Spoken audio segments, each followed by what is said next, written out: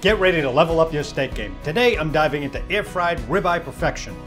It's tender, it's juicy, it's a game changer. It's all about convenience and flavor. That's enough about the theatrics. Let's cook this bad boy. Like, share, subscribe, and hit the bell icon so you can get notified every time I put out a new video. This is a 4.5 pound rib roast or ribeye rib roast. I've already cleaned up most of the fat on it. I'm gonna leave a little bit of fat on there because that's gonna help to baste it and keep a little of the moisture into it when we cook it. So what I'm gonna do is I'm just gonna cut some little slits into this so we get some of the seasoning into it. The same as you would do for a ham.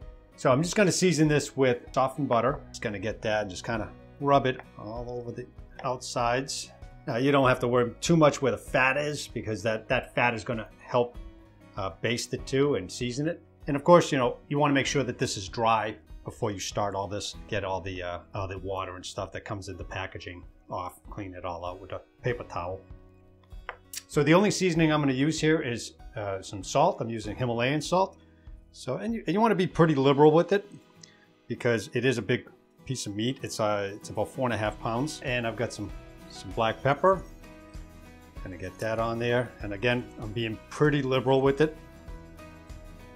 And I'm just gonna rub it in and get it all into the little crevices and little openings here. Get the edges. Just gonna get that all in like that. The edges like that. So now I'm gonna get this into the refrigerator for about 1 to 2 hours, just enough to dry it out a little bit. I don't want to over dry it. When it comes out, we're gonna season it again and get it into the air fryer. The ingredients for the garlic herb butter. Gonna need a couple tablespoons softened butter, 1 tablespoon of chopped parsley, 2 tablespoons of minced garlic, a tablespoon of onion powder, about a tablespoon of salt, half a tablespoon of black pepper, about 2 tablespoons of rosemary, and a couple of squares of Worcestershire sauce. Now that this ribeye roast came out of the fridge, I let it sit for about a half hour, a little over a half hour, just to come to room temperature. In the meantime, I got my air fryer preheated at about 425 for about 10-15 minutes just to get it nice and hot in there. We're gonna turn the temperature down for cooking this. Now we're ready to add the rub, but I just want to show you what I did in the meantime too, is I also cut the rib part out so I can open this up and get some of the seasoning inside here. I'm just gonna use my hands here. I'm gonna get some of this inside the rib. Okay, and this is just the butter and seasoning, that rub we made earlier. It's gonna melt and spread anyway. I'm not worried about seasoning underneath the bones on the back side of the bone. I want to get more over the top and the sides. And this stuff smells great. That Worcestershire sauce and the seasoning makes it smell awesome. I'm going to tie this up a little bit. And this is basically to keep it from splitting and falling, just to kind of keep the shape on here. And you don't have to tie it super tight. Again, just to be able to hold it in place so it doesn't fall. Take this and put that in here. Like that. So now I'm going to use this probe. I was sent this Bluetooth probe to test out and to try, and we're going to try it on this rib roast. I'm also going to put the internal DREO probe in there just to verify the temperature. And the way this works, you turn it on. This is your repeater, and I'll leave all the specs and all the other stuff in the description too. This is the Bluetooth Meat Thermometer by a company called Elechelf. The probe, made out of stainless steel, has dual sensors, measures internal and ambient temperatures. Its wireless Bluetooth technology uses Type-C, USB for charging. You have to keep the case, which is also the repeater, and it needs to be at 5 feet maximum distance. The accuracy of the temperature is plus or minus 1 degree Celsius, which is 1.8 degrees Fahrenheit. The max ambient temperature is 527 degrees Fahrenheit, or 275 degrees Celsius. And the max internal temperature is 212 degrees Fahrenheit, or 100 degrees Celsius. It does hold a waterproof rating of IP67. Inside the box you have a manual, comes with a cord and the base, which also serves as a repeater capable of about 500 feet maximum distance. The side of the case has the USB Type-C charger, also has a power and reset and the connection power to the base. You see the green light and the blue light also tells you that the base has got power and it's got a connection to the probe. You can download their app from either the Apple Store or Google Play Store. The app will work on iOS 12 or above and Android 6 and above. The app doesn't have a cloud server and states that it doesn't collect personal information. You can monitor your cooking using the smartphone when you're away from the kitchen or the outdoors up to 500 feet away using that repeater. I'll leave some other specs here at the bottom you can read for the charging times. After installing the app, turn on the base and make sure your Bluetooth is turned on. Click to start. At the Add Device, the MAC address of the unit will show up on the top of the list. Select it, and now you can see the temperature that the probe is reading. At the top, you can change the language. At the bottom of the screen, you see the temperature unit setting for Celsius and Fahrenheit, disconnection alarms, info, which is extra information, which is FAQs, and to contact us. Select your target temperature to set the food you're cooking. I selected beef.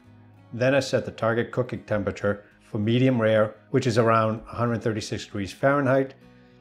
Under that is the furnace or oven temperature. You can set the high and low temperature here. You can also turn on and off the alarms. Selecting the reminder 1 shows you how to place the probe. Also, reminder 2 will indicate how far the distance of the case can be. To delete a program, select the trash at the top right. Then you select the checkbox and the trash button again. So I'm going to put this in here. You want to kind of get it into the center. So, and again, you don't want to go too deep with it, but deep enough so you're in the center of the meat. I think that's good enough there. And this is the DREO probe, which is part of this air fryer. Again, you can see the DREO review on how this works. Just slides in here, and I'm going to stick this into the opposite side, basically going in the same direction. So that's what it looks like all set up. I'm going to get this into the air fryer from DREO. I want the target temperature to be 130. That's going to be a medium rare. Hit enter. We're going to use 375, and we're going to go. The current temperature is 32 degrees, 37 at 375, and we're going to periodically check it, and I'll show you on the screen what the other probe is reading on the app. All right, so I took it out. The temperature is about 127, 128. It's going to sit until it cools, probably for another 30 minutes. Take this out, take the probe out, take that out. So I'm going to let that sit, and I'm going to make a tent and just keep that covered for about 15 minutes. So while I'm waiting for the ribeye roast to kind of cool down and rest, put it aside and rest, I'm gonna make the side. I'm gonna make these broccolini. Now broccolini is kind of the broccoli's, sweeter little cousin. It's a longer stem. The floret's a little bit smaller, but they're a lot sweeter. They're definitely a lot more tender and sweeter. The way I prepare them is basically just take these stems. You're gonna clean off the back end, maybe about 1 inch or so. Like that. If they're small like this, I just leave them as is. If they're larger, like this one here, a larger stem, I'll split it in half.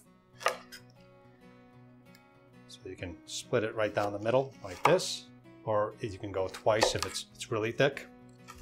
Just put slits into it, just so it'll cook evenly. All right, like that. You don't want to trim off just the florets because these are real tender, real small, so they'll fall apart. So I'm going to finish doing these.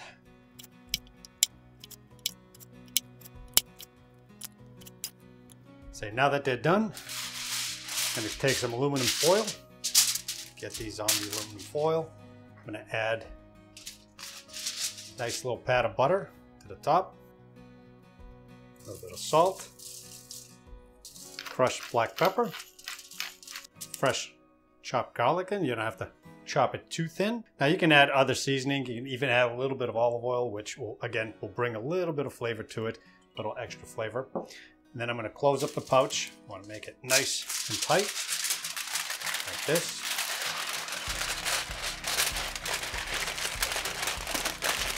Close that up, fold it down, close up the ends. So just roll them up and press them down, so keep the moisture in there. These are going to be steamed in the air fryer. Okay, close that, close that. You have this pouch, and we're going to get this in the air fryer. I'm gonna put it into the air fryer. We're gonna steam it for about 5 minutes just to soften it up with the butter and the oil that's in there. Okay, so now it's been sitting for about 20 minutes. I'm gonna cut into it. You can see some of the juices. I took the drippings out there. We might need it for a little bit of basting later, or a little sauce for it, a little au jus. So let's cut into this ribeye here and see how it looks like. I'm gonna go right down the center between the ribs here.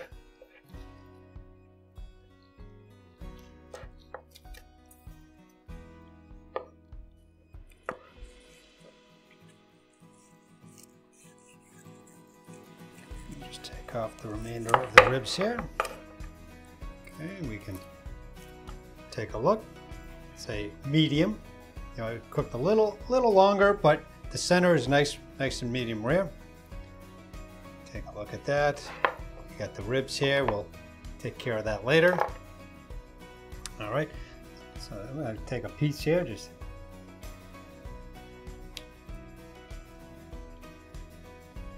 I'm going to get this plated up with the broccolini. All right. So I'm just going to get the remainder of this goodness here on my plate. Get some of that juice on there. Throw some of this cooked garlic on top. I'm gonna grab that first one here. That looks like it's the nicest cut here. So take that. Beautiful. This looks great. So I'm gonna grab my fork. So let's just take a look at that.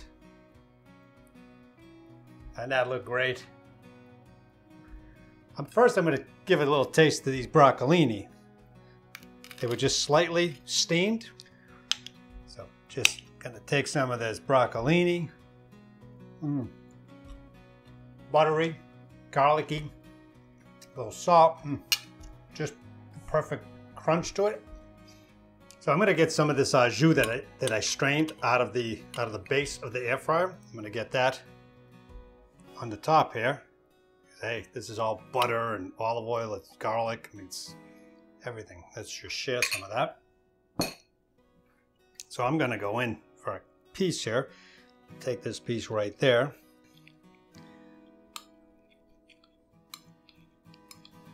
Okay, look at that. Soak up some of those spices. Had a nice crust on it too. I mean, beautiful. Looks great, smells wonderful. So this is Ribeye Perfection. Thanks for watching.